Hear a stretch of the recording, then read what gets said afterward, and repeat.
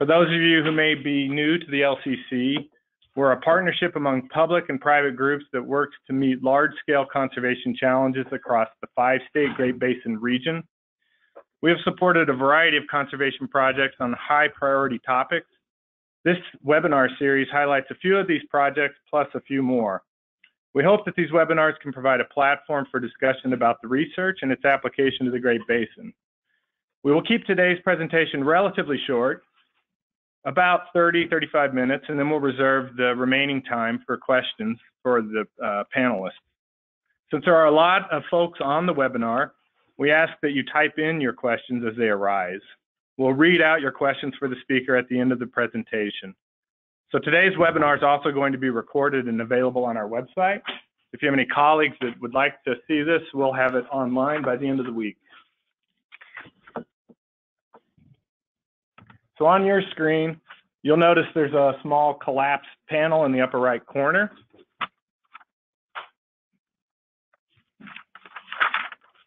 By clicking on that red arrow, you can expand the control panel.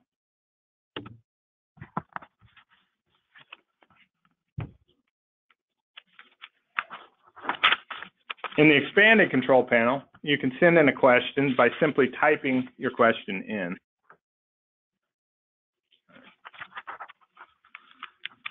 And so we'll use that for handling all the questions. After you press send, it'll go to the moderator, and the moderator will handle the questions at the end of the presentation. So right now what I'd like to do, though, is introduce our speakers. We have Dr. Jim Sedinger, Phillip Street, and Shawn Espinosa. Jim Sedinger is a professor of wildlife ecology in the Department of Natural Resources and Environmental Science at the University of Nevada, Reno, where he's been on the faculty since 2001. Before coming to Reno, he was a faculty member in the Department of Biology and Wildlife at the University of Alaska Fairbanks from 1985 to 2001. Dr. Sedinger is a population biologist that is focused on waterfowl and sage-grouse. He and his students have been studying sage-grouse in Nevada since 2003. Phillip Street, who's managing the work that we're reporting on, is a PhD student at UNR. He has more than 10 years experience working with sage-grouse, both in Colorado and Nevada.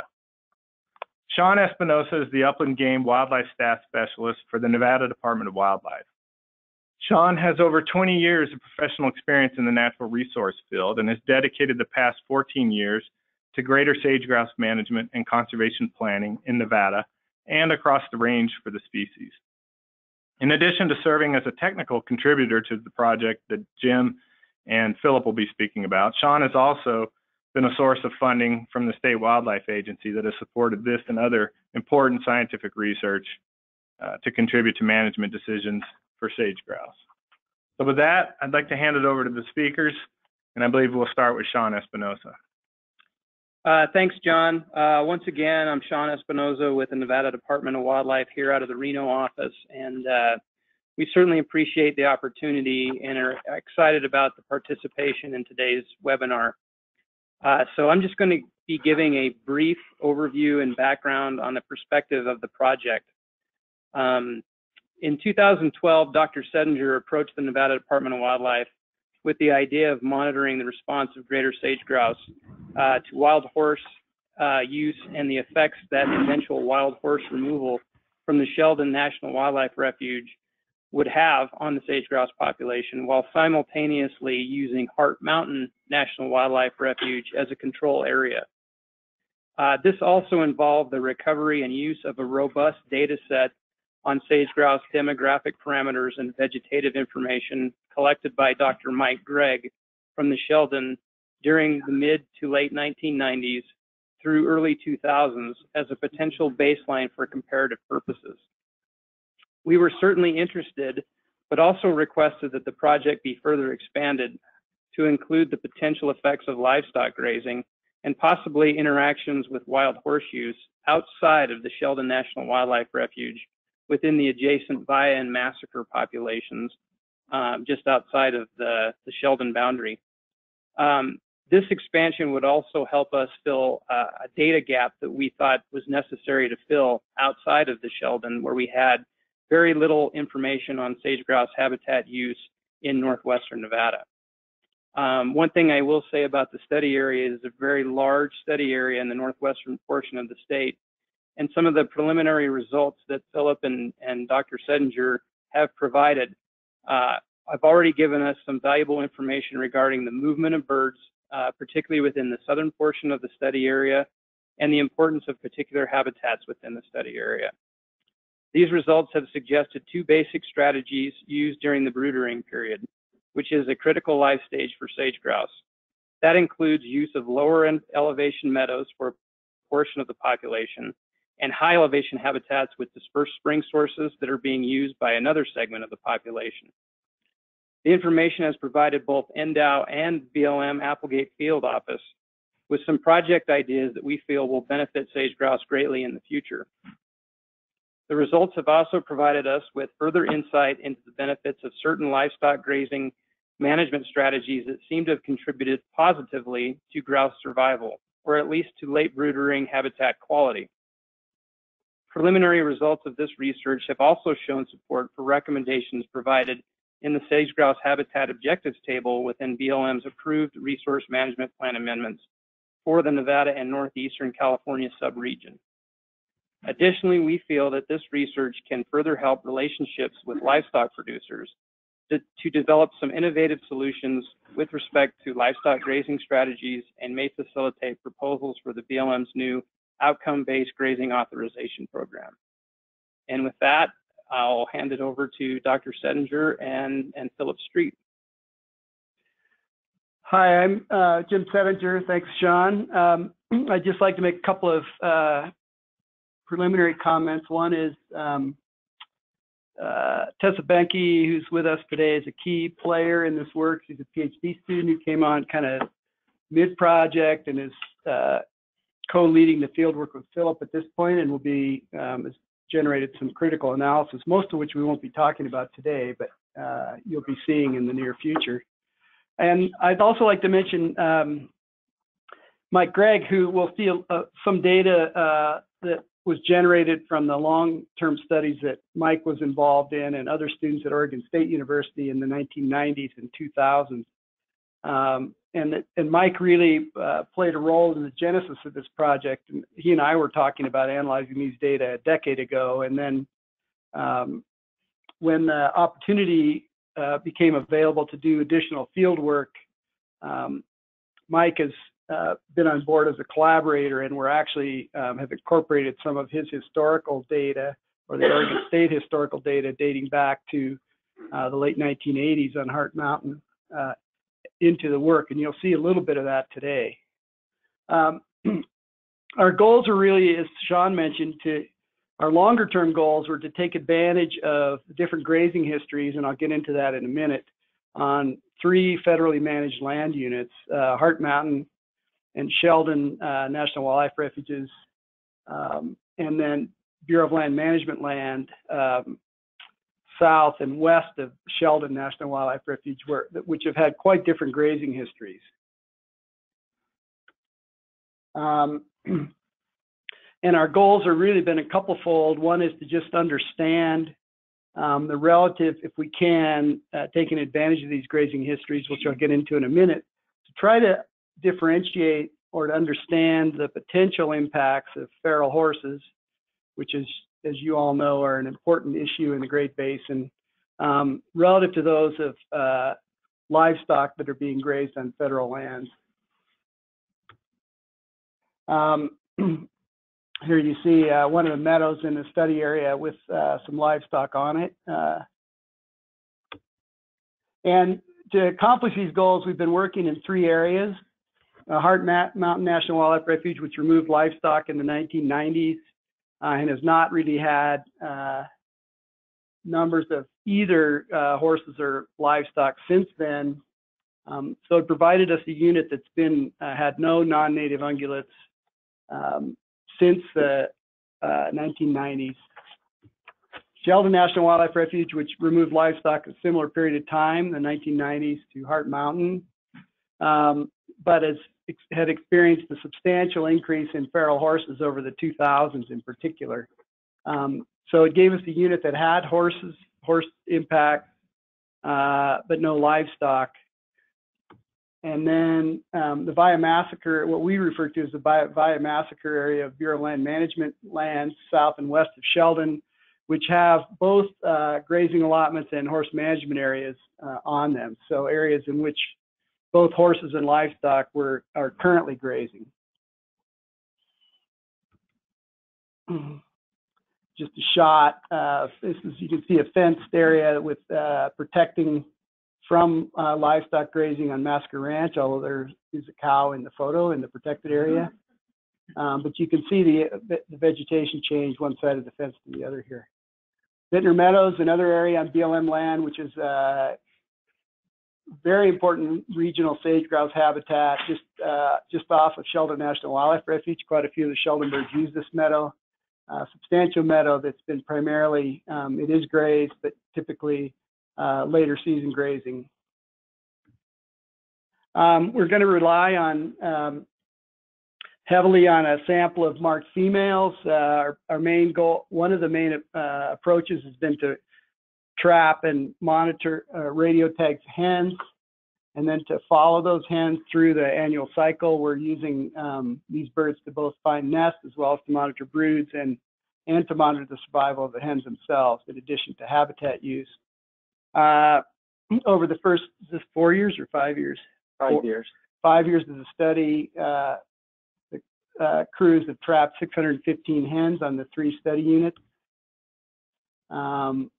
We're monitoring these birds a couple times a week at least to locate and monitor nests. And we've been followed 655 nests of these radio tagged hens.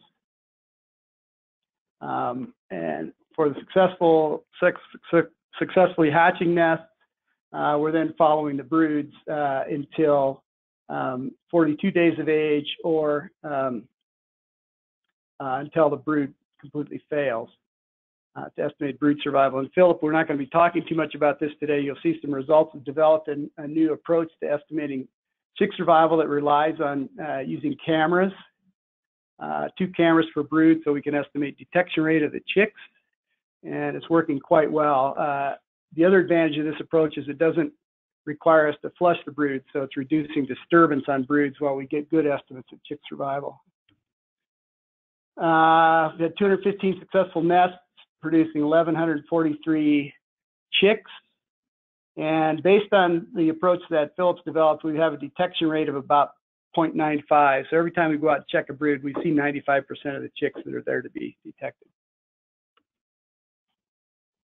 We then do the standard sage-grouse vegetation protocols at nest locations and at weekly brood locations. I didn't mention we were following these broods once a week. And then at a series of random points, basically the intersecting transects where we're estimating shrub cover using line intercept approaches and a set of Dobmeyer plots along the transects to estimate forb cover, grass height, those sorts of variables. Pretty standard sage-grouse kinds of methodologies. And over the 5 years of the study, we've measured vegetation at 2,600 plus veg points. So substantial data set. And we're taking advantage of these different grazing histories on the 3 land units, but we wanted a better approach to assessing areas that both livestock and horses had been using. Obviously, everybody knows that horses and cows don't distribute themselves evenly across an allotment or a horse management area. So in the first 4 years of the study, we randomly selected 1 kilometer transects. The crews walked these transects and located either horse or cow feces either side of the transect. And we use distance sampling approaches. We're not going to get into the details of that right now, but it basically allows us to estimate the proportion of feces that we detected along the transect. In the last year, Phillip modified this so that we're still doing 1 kilometer transects, but we're now estimating or counting feces at 20 points along each transect. And the reason is that this allows us to better relate our counts of feces to topographic variables and other features that we're going to use to model horse and cow use on the landscape. There's some feces. And over the first 5 years of the project, the crews have walked 300 kilometers of transects. So if you haven't figured it out by now, the kids that are out there are working their butts off. And located 26,000 horse or cow feces. So then we're going to take these fecal transect data. We can translate those into horse and cow use days using standard defecation rate estimates. That's not too critical because what we're really interested in, it's important in terms of translating, you know, how many cows on an AUM and that sort of thing. But what we're really interested in is the variation in horse and cow use of the landscape. So we're going to take these transects, each one associated with an estimated number of feces, and we're going to model the density of feces as functions of a series of variables, topographic variables like slope and aspect, elevation, topographic index, distance to water, those sorts of things, to produce surfaces of horse and cow use on our study areas, and you'll see those in a minute. We also adjust for animal unit months on the allotments. We get those data from BLM, so we can actually correct our estimates a bit for how many cows we knew were on the allotment. The same with abundance of horses in HMAs and on Sheldon. We're allowing these things to vary across years. Horses were removed from Sheldon following our 2013 and 2014 field seasons, so we would expect to see declines in horse use on Sheldon National Wildlife Refuge over the course of the study, et cetera. We just show you a couple of examples. Here you see our assessment, our estimates of horse use days on Sheldon and massacre areas, so Sheldon and the BLM land. We haven't done this on Hart Mountain because there's really not a lot of point in walking hundreds of kilometers of transects to count 0 feces, which is what the result we would get trying to estimate horse and cow abundance on Hart. So you're only going to see horse and cow use surfaces for Sheldon and the BLM land. But you can see if you compare the figure on the left, which was horse use days for 2013, with the figure on the right, which is horse use days in 2016, you can see the substantial reduction in horses on Sheldon National Wildlife Refuge, but also in the, on the BLM land as well. Okay. And we're doing this because we're interested in being able to evaluate how horse and cow use on the landscape might be interacting with both vegetation variables, things like grass height, which people are interested in, forb abundance, but also sage-grouse habitat use and life history characteristics.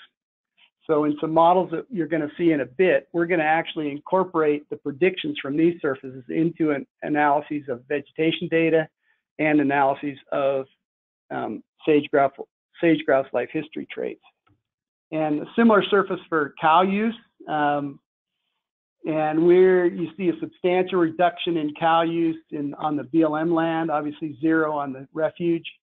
Between 2014 and 2016, we think this is primarily drought effects, either voluntary or mandated reductions in livestock stocking rates on the grazing allotments on the BLM land through the drought that we had going on at that time.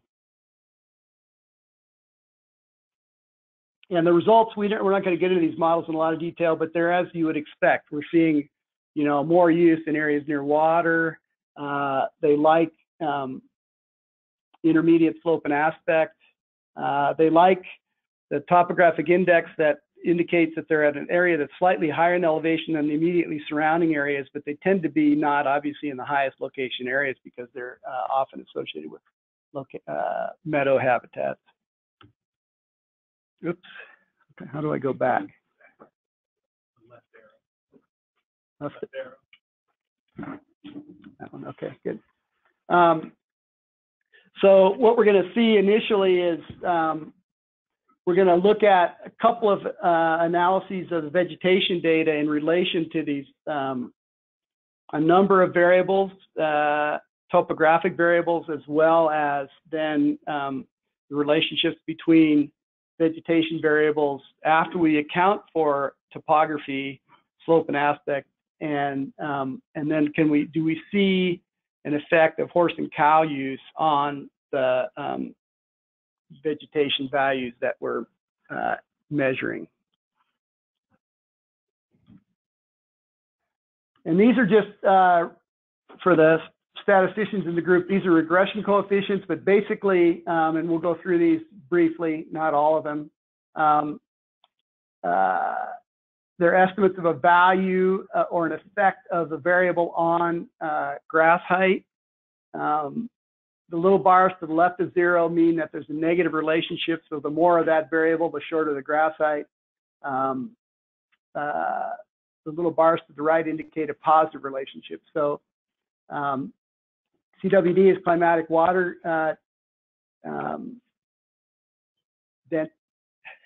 deficit, yeah, just based on deficit. Sand, pH, bulk density. Solar is basically a combination of slope and aspect. It's essentially solar incidence on that land surface. NDVI is normalized difference vegetation index, which is basically greenness. And what you see here is that we tend to get an interaction, although it's very poorly estimated, between climatic water deficit and pH for grass height. We get shorter grass heights at greater bulk density. And here, I think this is partly a reflection of that negative interaction between water deficit and pH. We see a bit of a positive relationship between water deficit and grass height, and a negative relationship between NDVI and grass height. Just the seasonal effect on grass height. So we're getting, these are, the Julian dates are standardized. We didn't ship those to dates. What's the mean date, Phillip, roughly on those? About June 10th. Yeah, okay. So we're getting a peak around June 10th of grass height. Lots of variation. Forb cover, this is all forbs, so this would include some weedy forbs as well.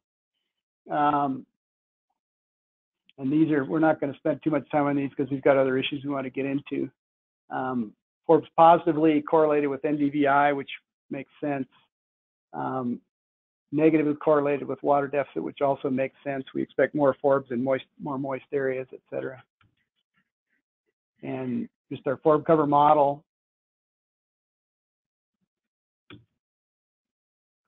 Sagebrush cover.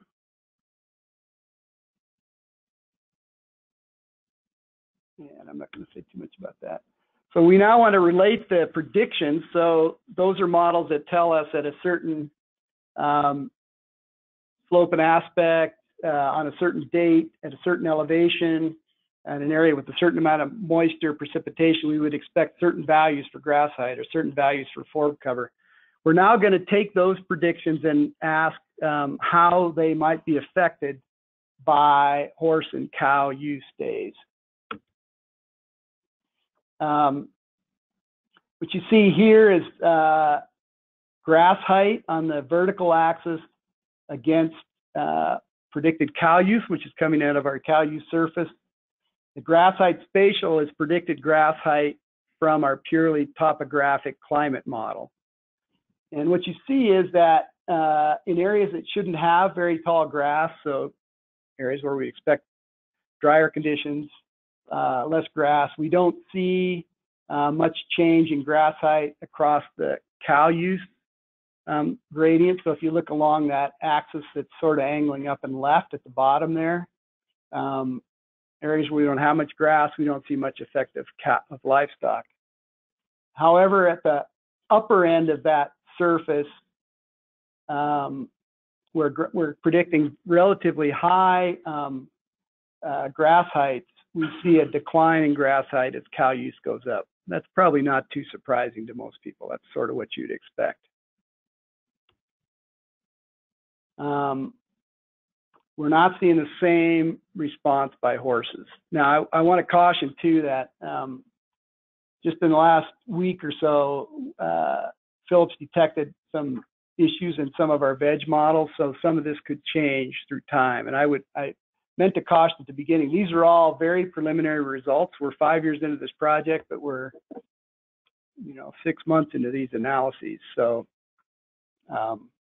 this is fairly complicated stuff, and these models are taking about a day each to run. So it's not the kind of thing we just sit down at the computer and whip out 20 of these in an afternoon. We asked a similar question about forb cover. We're seeing similar reductions in forb cover when we expect a lot of forbs based on the topographic moisture climate models. As cow use goes up, we're seeing substantial reductions in forb cover. Where we predict low levels of forb cover, we actually see a positive association between forb cover and cows, which could reflect just an association between cows and areas that have forbs in them. We're not quite sure how to interpret that result. And again, a much less dramatic effect of horse use on forb cover in these models. Minimal effects of either horses or cows on sagebrush cover. Here's the cow effect surface. Oops, let's go back here. And the horse effect surface. Again, not much going on, and that's probably not too surprising. We're going to look at some nest survival models and a couple of things. We're going to just look at some temporal spatial patterns in nest survival. These are using modern nest success models. So on the left, you see those 5 panels. We don't have the Hart Mountain data yet for 2017. Those were collected by the Refuge. They're working on the analyses. You can see our estimates for Hart Mountain for the other 4 years of the study. Quite a bit of annual variation, and that's summarized in the panel on the right. So from very high nest survival, and these are nest survival to 37 days for the sage-grouse folks in the audience. Very high nest survival in 2013 and much lower levels of nest survival in 14, 15, and 16. For Sheldon, less variation and on average, more consistently lower nest survival than what we've seen on Hart Mountain. And on the BLM lands, some variation, particularly in 2014. And on both the massacre areas and the Sheldon area, we didn't experience any year as good as the first year on Hart Mountain. So we've got lots of variation. We're going to now take a look at whether we see a relationship between nest survival. If we examine the effects of location, habitat, et cetera, on nest survival, in the absence of considering cows or horses, we then see an additional effect when we ask whether cows or horses are having an effect. And basically what this is those of you that remember your undergraduate statistics, this is just a distribution on a parameter value that's linking nest survival to cow use. So in other words, we're asking if this is a positive number, which it is, then it's telling us that we tend to get better nest survival at higher levels of cow use. That's how you'd interpret this.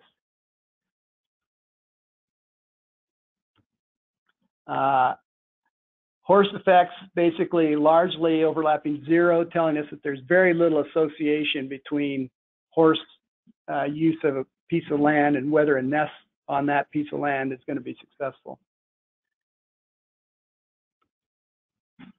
And these are a combination of the historical data from Oregon State. This is just a long-term pattern on Hart Mountain of nest success estimates.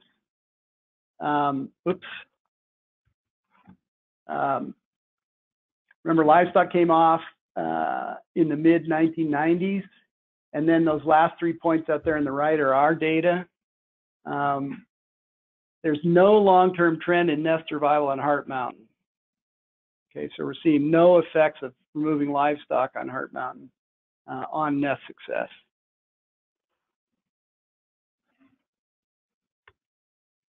Look at chick survival. This is relying on a new approach that Phillip has developed to be submitted for publication very soon.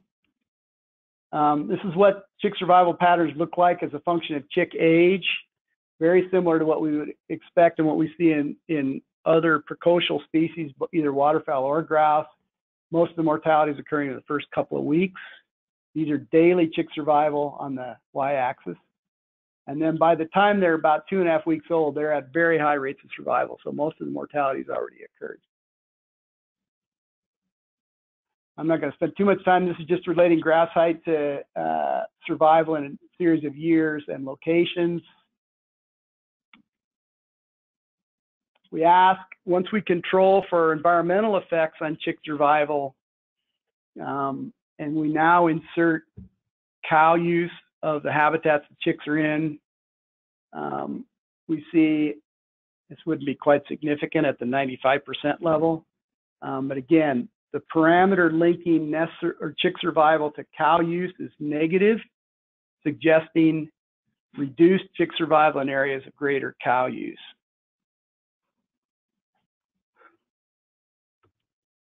And the horse effect is stronger and more negative.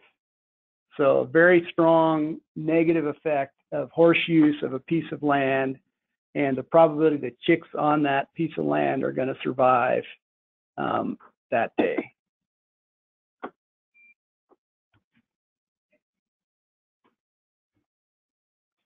We think about adult female survival. Again, these are data on Hart Mountain and a combination of our data, the 3 points to the right, and data collected by students from Oregon State, including Mike Gregg historically. We see that post the mid-1990s, a steady increase in the survival of adult female sage-grouse on Hart Mountain. And that's a significant positive trend. It doesn't look that great, but you're getting annual survival rates now going from about 0.45 to in the neighborhood of what, 0.65 roughly. That's a huge effect in terms of population dynamics of this species. So there's not a direct linkage here, but clearly since livestock were removed from Hart Mountain, we've seen an increase in survival of adult female sage-grouse.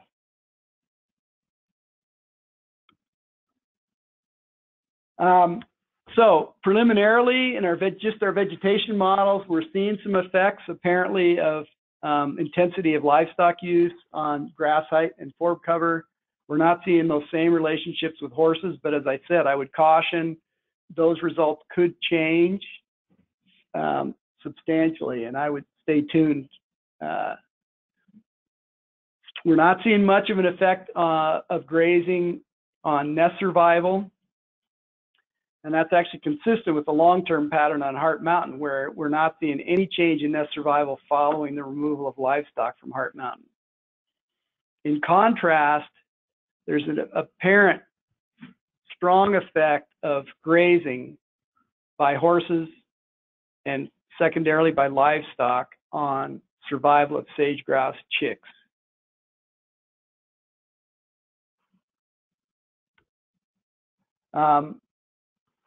One other just issue that we'll mention is that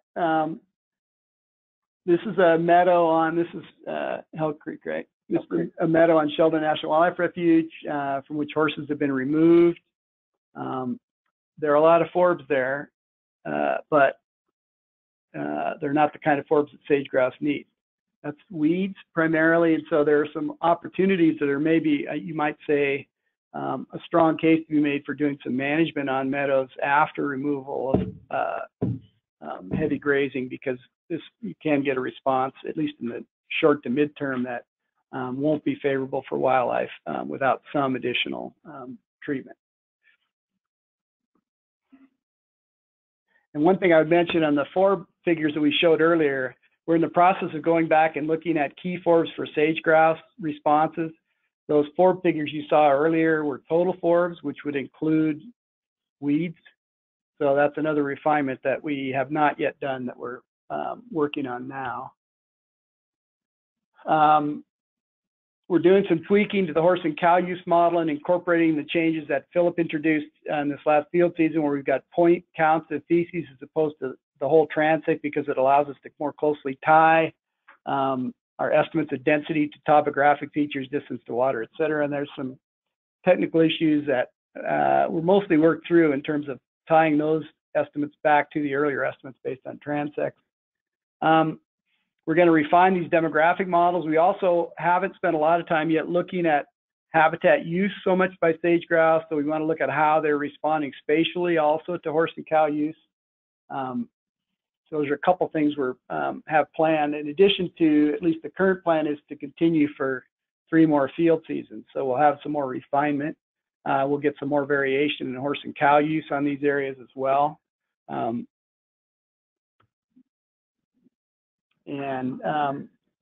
There's just a little diagram of indicating we want to think about incorporating more feedbacks into this system in terms of and also refinements of our estimates of horse and cow use on broods, on nests, how are females responding to this? Are we seeing changes in distribution of nests, et cetera, et cetera. We've had a number of partners and funders on this work. Nevada Department of Wildlife has been an important funder. Oregon Fish and Wildlife has funded part of the work on Sheldon. US Fish and Wildlife Service, both the LCC and the Nevada State Office are invested in this, is both the Nevada and California offices of BLM. The Greater Hart Sheldon Conservation Fund, the Nevada Chucker Foundation, and the Nevada Agricultural Experiment Station have all played a role. And we're now in a collaborative arrangement with the Hart Sheldon refuge staff, where they're collecting the data on Hart Mountain this last year and going forward. And that's just a shot of field life, and be happy to take any questions. For the questions, I'll be handing it over to our colleague Liz, who's been gathering anything that you guys may have sent in through the chat system. If you have any additional questions and you're on your computer, please use that to go ahead and forward those to Liz. We also have a group of people in the room, so I'll let Liz do some of the questions that she's already gathered, and then as people have in the room here, they can raise their hand and we'll handle those as well. Thanks, John, and this is actually Emma. I'm going to be handling the Q&A on behalf of Liz and I, but thank you very much for the folks that have typed in questions, and please continue to do so, and I'll try to get through as many as we can by the end of the webinar. And just to note, if we aren't able to get through all the questions, we'll have a record of everyone who asked questions, what those questions were, so we can follow up after the presentation as well. But to start, there was a question submitted kind of early on just about kind of study design, and was there an area that had only livestock and not horses in this study? Yeah, this is Phillip Street, and I just pipe up and say, no, there was not an area that had just livestock. The massacre study, there's a gradient of grazing. There are horses across the entire massacre unit, but parts of that unit have very little horse use and heavy grazing, and other parts of that unit have heavy horse use and smaller cow use effects. So. Okay, thank you. The next question is, does the process of nest monitoring reduce nest survival, i.e. through predators following biologists to the nests? Yeah, I'll answer that one. We haven't assessed it in exactly the same way in this project, but we have actually a publication in the OC on exactly that question. And the answer to the question is yes and no. And the reason it's yes and no is the following. What we found was that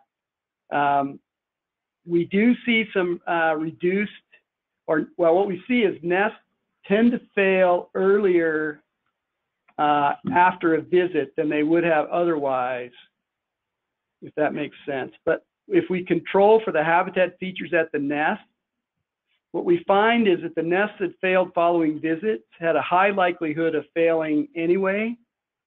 So our estimate of in this other study, and I think it'll be very similar in the study that we're currently doing, the effect on nest success itself is 1 or 2%.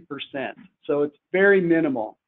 It turns out that there's a substantial, and this is a sort of for the statistics nerds in the audience, there's a substantial effect on your estimate of nest success because the nest failing earlier causes us to get a very strong negative bias in our estimate of nest success, even though there was relatively small effect of visiting the nest on nest survival itself, if that makes sense. And I'm just going to build off of that answer. Part of the question was predators following the technicians to the nest. And aside from the initial location of the nest, the technicians never get within 50 meters of the nest. They're told to stay 50 to 100 meters away. And unlike other projects where they're going to specific points and taking bearings, our techs aren't going to the same spot ever. They're usually just monitoring the nest off of a GPS location and the direction from the telemetry. Can you speak a little bit about the technique that you've helped to try and develop for following brood, which is a follow-on to the nest itself, I think, and the survival concerns there?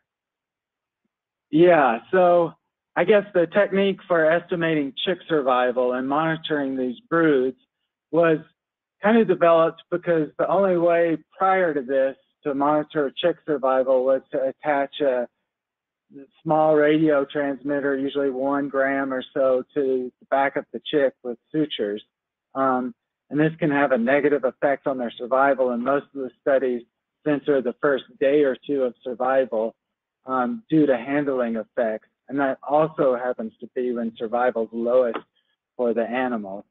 Other studies have flushed the birds early in the morning while they're still brooding. And these birds are brooding for a reason, and that's because it's cold. So you might also be introducing some bias. So we came up with the idea to locate the hens, put the video cameras on them, and then the hens get up when they're ready. So after the sun's come out, after it's warm enough for those chicks to survive on their own, we feel like this has the least amount of bias or observer bias on our actual estimates of chick survival. Great, Emma, thank you. Emma, we'll take a couple in the room if you don't mind. Yeah. Sounds great, John. And we'll repeat these so we know that they get heard. Yes. So do we conclude that horses are worse than cattle? I wouldn't say that at this point. Well, yeah, sorry. The question was, can we conclude that horses are worse than cattle? I would just say, I would say, given the state of these analyses, I would be prepared to say that at this point. And also, I think, you know, we'll see where we are in a couple more years. I would say my conclusion, or the conclusion at this point, would be that both are having some negative impacts on broods. I wouldn't want to rank one over the other right now, given the precision of those estimates and so on. But there's certainly a case to be made that horses are having a negative impact for sure, but we're seeing some negative impact of livestock as well. So I'm not sure if I understood this correctly. So the technicians don't get within 50 meters of live nests, so are you collecting the nest data after nests either lost or hatching, or are you collecting that vegetation data? So the vegetation data is collected at the expected hatch date. So either when the nest hatches, we'll go in and collect the vegetation data, or if it's a failed nest, we don't collect the vegetation till it's expected hatch. And that's because grass is still growing throughout the season. But we do visit the nests on the first visit. So that, in other words, we go to the nest once, and then subsequent to that, they're not flushing the hens. They're not getting within 50 meters or so of the nest. So there is a visit early on. And it's just verifying that the bird is still on the nest, correct? Right. Yeah. So we check them we try to get to each nest twice a week, but some nests only get a check once a week to see whether the bird's still sitting on the nest or not. Emma, if you had some others. Yeah, quite a few have come in. I've got several questions here that are just asking if you could talk about maybe why there's an apparent negative effect on chick survival. So we had one that was considering that you did not see an observed effect between horse use and veg cover or grass height, how do you explain this apparent negative effect on chick survival? We also had, could you speculate on why cattle grazing might be increasing nest survival but decreasing chick survival? So I guess I'll address the chick survival first. And I would say one benefit of our modeling approach is that each model is feeding into the other, and it's an a Bayesian framework where we're incorporating the uncertainty from one model to the next. But the fact that we're maybe not seeing an effect on the habitat characteristics may identify that our models aren't working super well predicting horse use or the vegetation use across the landscape. So while we don't understand the mechanism that's affecting chick survival behind the horses entirely yet, that survival estimate's real. So that effect is real. We just haven't teased out the mechanism yet, and that's something we're working hard to do. I'll just mention, I think Phil's been doing some work on the vegetation models in the last week or so, suggesting that the lack of a horse effect might change. We just, as I said, these things take a long time to run right now, so we didn't have time to get those new analyses completely finished before this webinar. So it's possible that lack of a horse effect may not hold up through time. And I think Philip's point is the more important one, is that when we look directly at horse and cow effects on survival, they're clearly there, irrespective of the mechanism.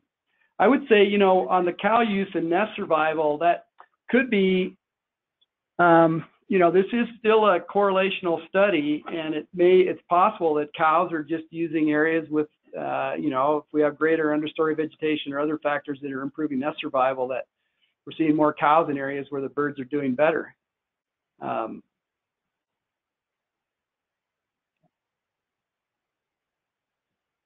All right, thank you.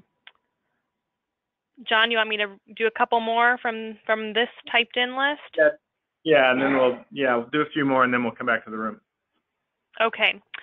We had one that was, were horses removed from the BLM lands between 2013 and 2016? If not, how would you explain the apparently lower level of horse use in those two time periods? There was no removal that we're aware of. There's also been a significant drought during that time period, and these horses are out there at high densities, which, if the habitat's responding to the drought, which we're seeing effects of, then perhaps these horses are dying too.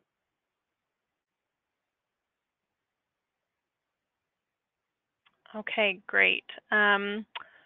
Next one would be, can you please explain why sagebrush cover has not changed from grazing according to your work? Well, I guess horses have been documented foraging on sagebrush cover and other studies, but I think that it's just cow and horse use is not significantly affecting the sagebrush cover. At least in the time frame you observed. Right. In the time frame that we've observed. Yeah. Okay. And I've just got one more methodological question here. Are these estimated relationships, i.e. cow/horse use on nest survival and chick survival, from univariate regressions, or are they the result of model selection? What other factors are being considered? I'll start off and then let Phillip fill in the gaps. I mean, we're incorporating, these are Bayesian analyses that are incorporating horse and cow use and the uncertainty in our predicted values. the model structures would be comparable to a standard, maximum likelihood approach, except we're using a Bayesian approach so we can deal with the uncertainty in the predictor variables. We've got other variables in there as well, and I'll let Phillip sort of follow up on that. Yeah, so for the nest survival analysis, there's an interaction between grass height and sagebrush cover, and that's been pretty consistent in our data. Every year we've collected the data, and that is that in nests where you have a higher sagebrush cover and higher grass height, we're seeing higher survival, but you need both components. And then the chick survival, there's a few habitat covariates going into it, grass height, sagebrush cover, but by far the most important covariates that are affecting chick survival are these horse and cow use surfaces.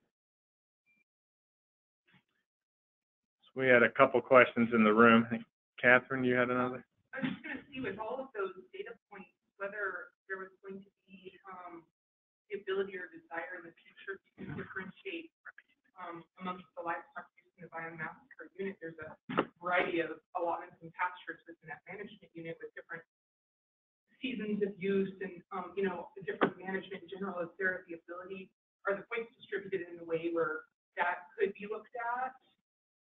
Right. Can you repeat the question? Okay, so the question was, there's different grazing allotments within the massacre area, and can we differentiate the timing of use of the cow use within those allotments? Or the variation in management that occurs within allotments, does that produce a signal that you can use that? Right. And so right now, the allotments do go into our analysis. They're categorical for each allotment, meaning that each allotment is able to move back and forth among years. But we're going to incorporate the AUM data, so the actual number of livestock, into those models. And then also one component of our models that we didn't spend too much time on, and this is the methods part, is that when we're doing our fecal transects, we're attempting to age the feces. And when I say age it, we're not trying to age it by the day, just whether that feces was deposited this season or not. And the timing of when we do our fecal surveys are right after the brood rearing season. So what we're really trying to get at is the number of horses and cows that were there either during the nesting season or brood rearing season. So then not only the AUM would be important to know, but also the season of use. I believe you could get all that from the BLM up there. All those allotments, I believe, were built to 3 after the fact, so they have actually used information. That's right. And so I guess what I'm getting at is that the timing of use. So if the livestock are on, and the AUMs are after the nesting and brood rearing season, it won't go into our analysis. So it's really this spring use that we're interested in. Does that answer your question? Yeah, it does. I don't really understand models too well, but it seems like an incorrect or incomplete portrayal from what it might mean for the livestock folks in terms of this could be a better season or this could be more detrimental to use it. The fall use might be important to add a Right. Yeah, so that's something we can definitely look at too. So do we have any other questions in the room? Emma, did you gather any more online? Yes, we've got quite a few more, so I'll see how many of these I can get through. I'm going to combine these two questions. One's about methodology. They're both about hen survival. So the first one is the methodology for determining hen survival consistent across all years? And then the second question is, any ideas why female grouse are trending upward in no-graze areas? Yeah, those are great questions. I would just say the methodology, I mean, essentially those are known fate survival models with a trend across years. So they are consistent across years, and we don't have a good explanation for why they're responding the way they do, unless Phillip wants to add a hypothesis. And I guess the one thing that jumped out at me from those graphs is the earlier years had much higher confidence intervals, and that's just due to the fact that they weren't marking as many birds in the early years as we are in the later years. And so, yeah, why the bird survival, the adult survival is trending upward, we don't really have a great explanation for it at this point. I would just say, I was just going to add, we've got some from work in Central Nevada where we've shown there are costs of breeding that are being reflected in lower survival of hens later after the breeding season. And so this is going to be purely speculation, but changes that resulted in less stressful breeding, maybe the hens are in better nutritional condition or something like that, could be affecting survival. But we don't, above and beyond that, we don't really have the data to get into mechanisms on those longer term data. Okay, thank you. Another question was, is there a metric to determine predation level distinctions, i.e. Sheldon/massacre? So there's not a method to determine predation levels. With chick survival, we monitor these chicks, and they're there one time when we check them, and then they're not there when we check them again. Our models do separate survival and adoption rates, but there's no way to really tell who's eating these chicks in between when we're visiting them. Did you guys incorporate an index of raven abundance or any other sort of indirect measures?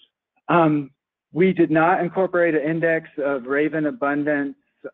We have been monitoring ravens over the last few years, and we have not seen the density of ravens that have been causing these detrimental nest survival impacts in the other part of the state.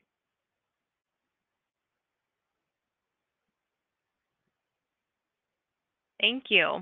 Another question we received was, have you noticed any correlations with forbs that are deemed high value, for example, milky sap, asters, tender legumes, tender forbs, versus non-utilized sage SG forbs in the different study areas?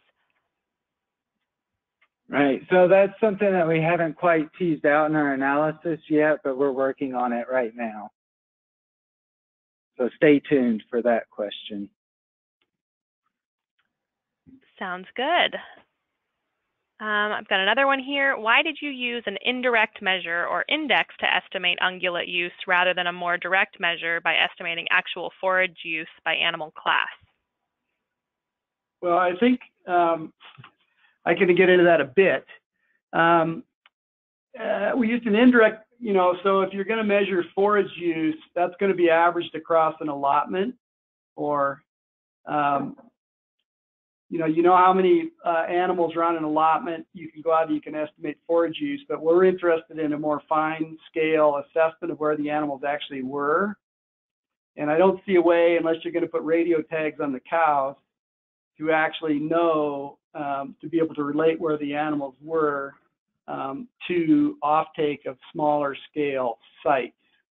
So what we're trying to do is get an integrated assessment of use over, as Phillip said, over a season, basically a breeding season, a spring and summer. And there's just not, without spending a huge amount of money, there's really not a different way to do it that we could think of. Well, we've spent our hour, and I know there's a lot more questions out there. I'm going to ask that any additional questions, we will make sure that our presenters have an opportunity to review those and answer those. So we'll facilitate the communication on follow through on those question and answers to individual folks that still have them. You can also use the email addresses that are on the screen right now for Jim or for Shawn or myself, and pass those along that way as well. I want to thank you for attending today's webinar. Again, a recording of this presentation is going to be available on our website later this week. If you do, like I said, have any additional questions, contact us, and you can use the information on the screen. And last but not least, we really want to know what you thought of today's webinar, so please take our short 2-minute survey that'll come up after you log out. Your feedback really helps us improve these and plan for future webinars. So thank you, thank our presenters, and I look forward to the next time we have you on our webinar.